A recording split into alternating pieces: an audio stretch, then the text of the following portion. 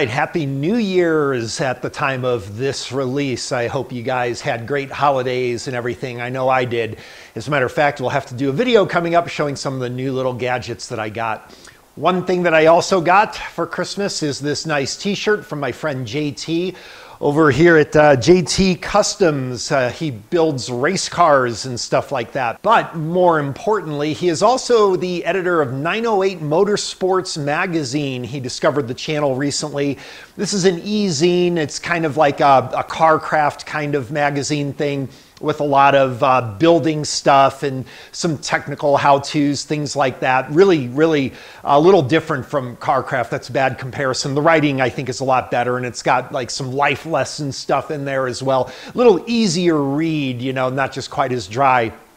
But he also wants to take some of the articles in a new direction and go a little bit more high-tech and modern and technical. So looking forward to working with JT on some projects coming up. So again, I will put a link to that in the description. Worth a look at, to be honest. So the other thing we got to look at is this car over here. We've got a Honda Civic LX that actually I'm going to be doing a number of things to, all minor stuff and everything. As a matter of fact, one of them was replacing headlight bulbs, which caused me to make a little bit of a screw up, but we'll get to that. The main thing for this video, though, is that we need to fix a cooling system issue. This car has a P0128 code. Well, it had one. I accidentally erased it when I did the headlights and removed the battery that is right in front of this high beam light here, and without thinking, of course, it erased the code before I started filming. I don't even know what I was thinking. But here's what's interesting about this P0128 code. The first thing that's interesting, wait, gotta make sure I got my JT Customs emblem in the shot there. All right, the first thing that's interesting is the code description. So the code description literally was, to the best of my memory, cooling system malfunction. That was all that you get. You have no indication, is this like a incorrect temperature thing? Is this a fan's not coming on? Is this a thermostat rationality? There's literally no information on it.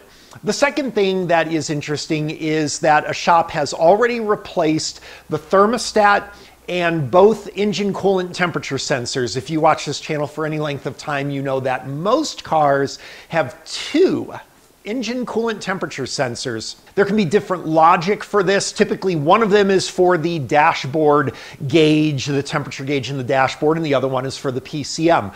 Not always, though. Sometimes there is a rationality check between the two sensors. One may be before the thermostat, one after the thermostat, and it can look at temperature change to see the thermostat's opening, for example, stuff like that.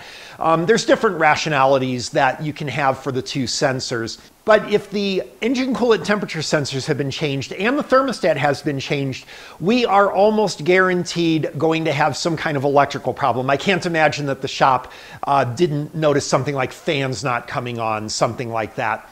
And in that case, it would be overheating. My understanding is that the issue with this car is an overcooling situation.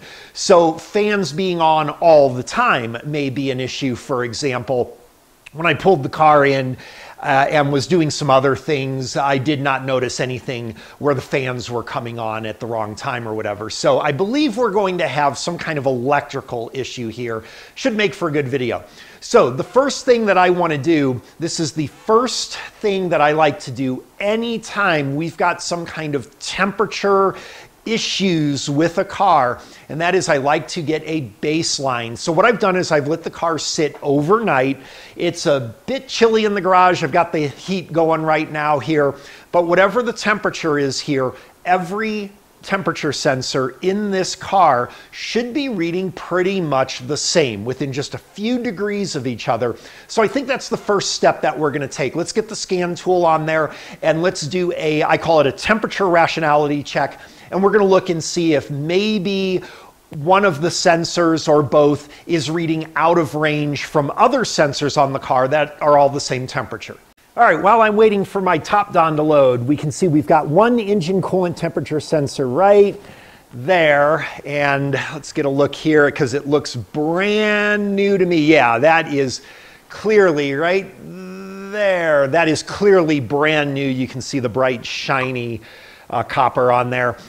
And then the other coolant temperature sensor will actually be on the radiator on this car. So we'll get a look at that once I get under the car. The first thing we want to do is get our data. All right, let's play the parts slot machine. This car already had the parts slot machine played with a new thermostat and the coolant temperature sensors. We're probably not getting overcooling. We're probably sensing overcooling from a faulty reading is what my guess is here based on the information I have. Okay, and we're gonna go right to the PCM. That would be, let's see, power. That'll be here. Okay, and one thing we could do, let's try reading the fault codes. Maybe with the other stuff that I did, we've at least got a pending code. No trouble code. Okay, so I accidentally erased the code. That's all right though. Again, the code was totally useless. It just said cooling system malfunction. That was it. All right, so let's go to our data stream here and let's get engine coolant temp. Let's see. Well, not there. Maybe it's under coolant temp. So one kind of nice thing with this top Don here, I can come up here to this little search box. More and more, this is a thing where you can have hundreds of different PIDs here and it's really hard to sift through them. So I'm just gonna go here and I'm gonna hit temp and the only thing, wait a minute, catalyst. Okay, well there's gotta be something with temperature here. What am I missing? Let's try maybe no, the engine temp would have temp in it. All right, what is the, oh, okay, I see what it is. It's ECT, engine coolant temperature, so they just use the abbreviations there. All right, so we're gonna do engine coolant sensor 1 and 2, and then we also wanna have something like the IAT, which will be a little different because I'm heating the garage now. So that's going to heat up faster than the ECTs do, I believe. And then if there's something like a oil temp sensor, there's oil pressure. If there's a transmission temp sensor, no, there isn't. So we'll just use the IAT and we'll take a comparison. All right, and we see our problem here right off the bat. We've got a good 15-degree difference between ECT 1 and 2. These have been sitting overnight, and we also notice that they're vastly different than the IAT sensor. Now that is okay. I'm not worried about that because, again, I'm heating up the garage. The IAT sensor by far and away is going to heat up a lot faster than the engine coolant temperature sensors will that are buried in the engine and dipped in coolant here. So the thing is that both sensors are dipped in the same coolant that has been sitting overnight. They should read exactly the same and they do not. So this is the fault here. Now again, both the ECTs have been changed and we still have this difference. So there is going to be some kind of an electrical problem and that will be what we chase down. All right, the first thing I want to verify is ECT1 versus ECT2. So I'm just going to tilt over here just a hair. All right, my guess is that this is going to be ECT1 right here. I'm going to try to reach in here and unplug this. Yeah, you see when we unplug it, we go to minus 40 degrees, universal sign of an open circuit on a temperature sensor. I'm going to snap that back in, and we get back to our temperature there. Okay, so that means ECT2, which I'm going to say is the one that is incorrect because there's no way that it's 35 degrees. The 50 degrees is far closer to what it should be.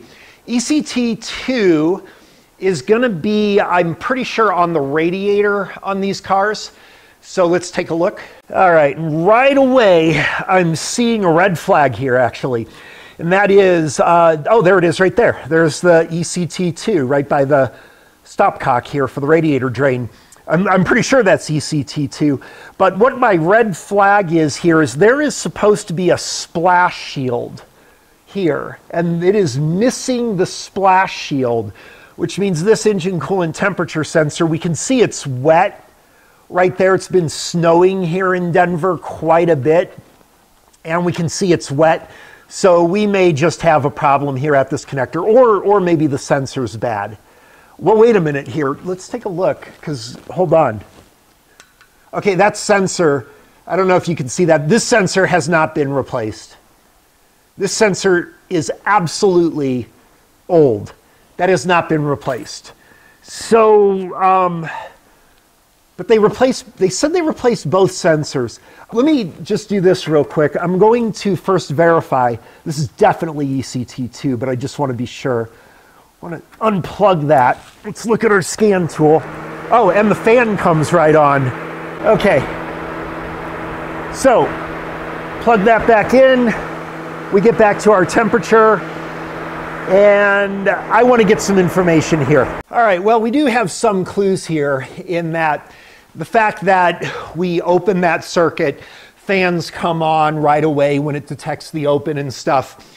That's telling me we've got clear communication with the PCM and everything. This is going to be a bad engine coolant temperature sensor. The only other variable would be some type of issue with the connector, with it being wet like that. One thing we could do, we can go back here. There's voltages for each of these.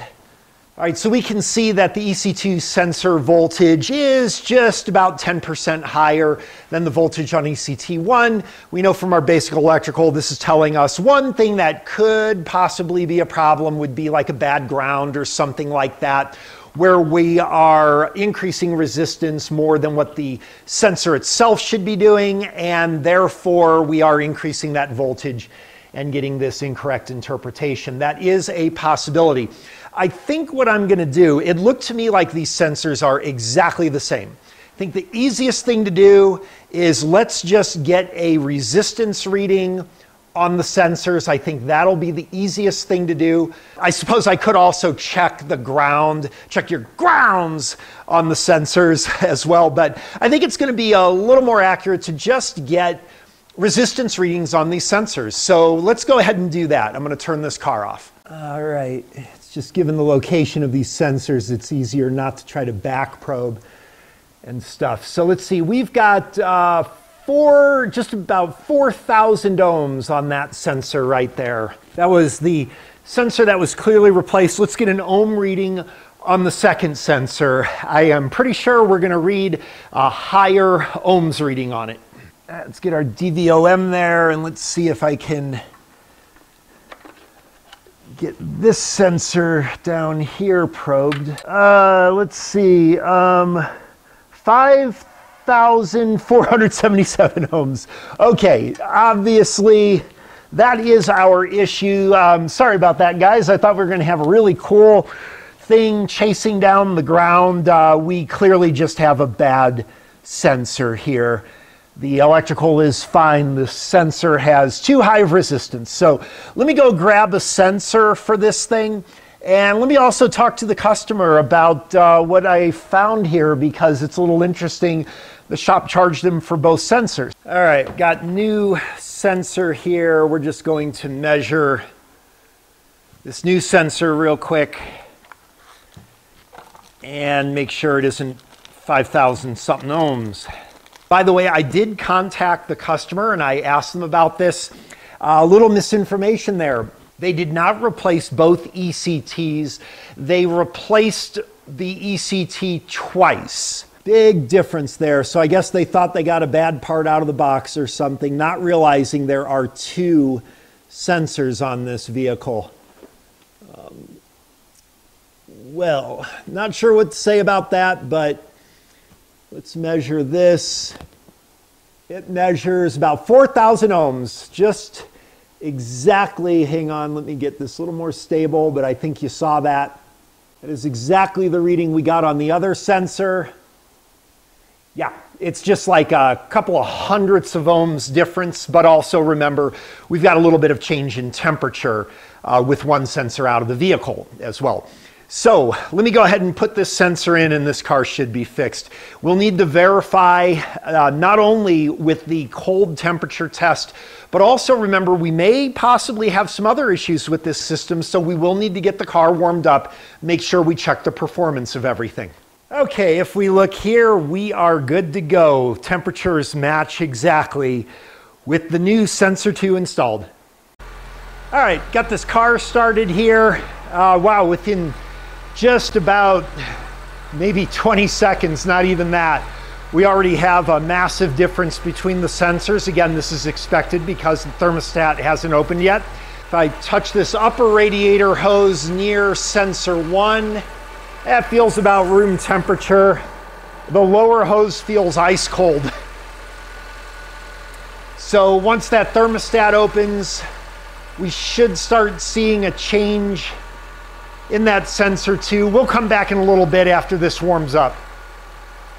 Incidentally, the fact that we're warming up really quickly here like that really is indicating there aren't other issues with the cooling system. Open thermostat, for example, we wouldn't be seeing this.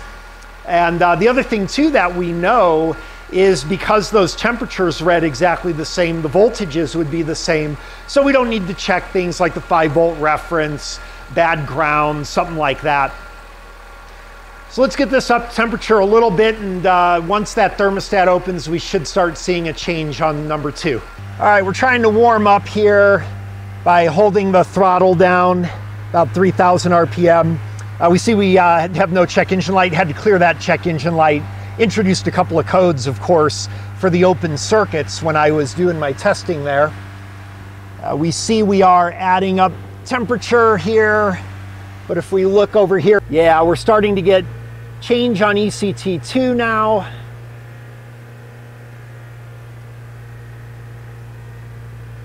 Just keep going here for a minute, but I'm pretty happy with this. This car's fixed.